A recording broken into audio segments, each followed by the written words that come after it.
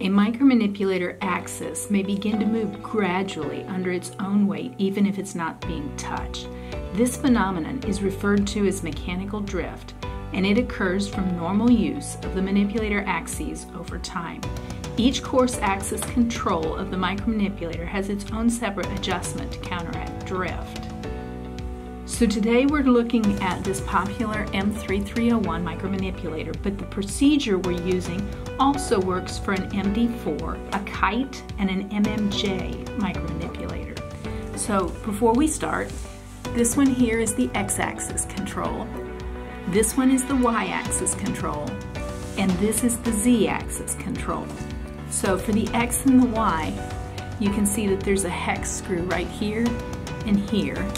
And then for the z-axis, this is an adjustment ring in here, right here.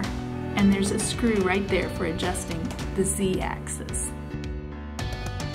To start with the x-axis, we're going to use the Allen key provided, and it fits right here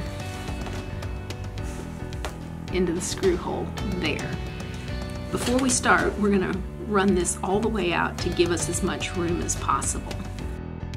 And we're going to take the Allen key and put it in that screw hole right there. We're going to loosen that up. Don't take it out because it's impossible to get back in. And then you're going to hold it here and twist this knob just a little bit till you feel it catch. The resistance of the knob begins to increase as it compresses against the spring steel and the nylon friction components inside. Adjustment's a little bit arbitrary, so when the amount of tension feels just about right, then you go ahead and tighten it up again. Tighten that thing up, and then you want to test it. You want to test the tension, and you're going to take it and push it. And just feel how much resistance it is there. It shouldn't move easily, but it is kind of arbitrary. And if it's not quite right, you may need to go back and try it again.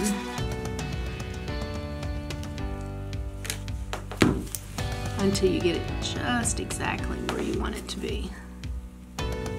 Takes a little bit of patience. It may take 2 or 3 tries. And you're going to do the same thing with the Y action.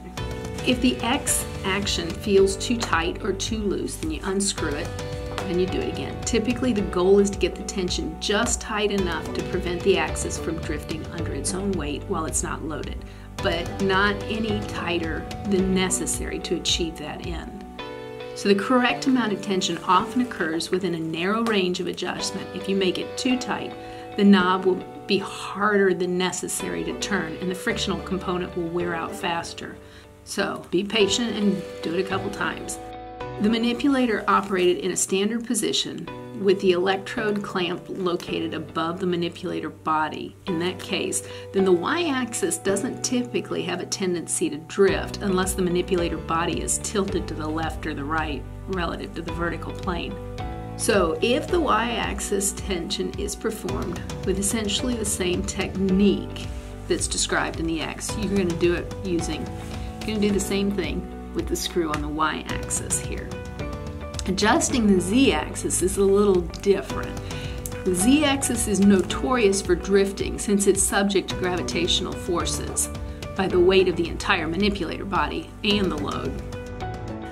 So the tension is adjusted by rotating this adjustment ring here, and to do that you need to put the small screwdriver in there, loosen it up, and then you can use the screwdriver to push the ring.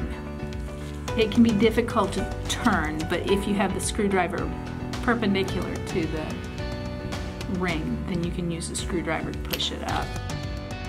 With older manipulators, the adjustment ring may be too tight to turn, even using the adjustment knob. If it becomes too hard to turn and you can't get it with the screwdriver, you have to take this whole piece off and be careful of all the bushings and the little nylon parts in there. They have to go back in the same order, and then you have direct access to manipulate it.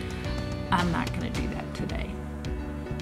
So that's how you adjust drift on one of these axes. If you have any questions, just give us a call.